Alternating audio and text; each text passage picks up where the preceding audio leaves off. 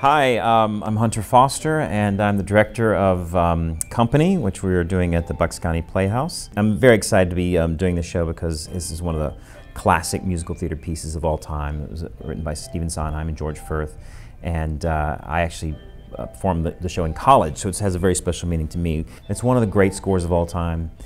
Stephen Sondheim actually said that if he was stranded on a desert island, he would take the score of Company. So it's a really special show to him, and it's a special show to a lot of people. So now I'm going to be speaking with a few cast members from our show.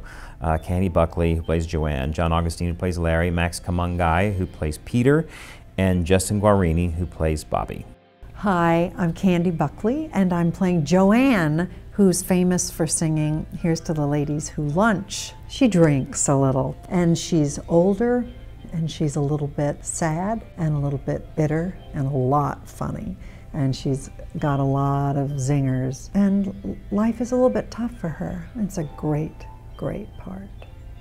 I was in the first season when Bucks County Playhouse came back, and I did Barefoot in the Park, which was so much fun. And I am so thrilled to come to the Playhouse and do these great parts. I get to play Larry, and he's married to the hottest woman in the cast, Candy Buckley. I've been so in love with Candy Buckley for so long, for real. All the women are fantastic looking, and all the men are really cool, and they're hot too, I guess, if you like that sort of thing.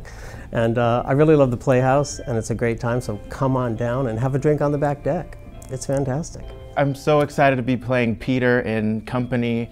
I'm married to Suzanne, who is from the South.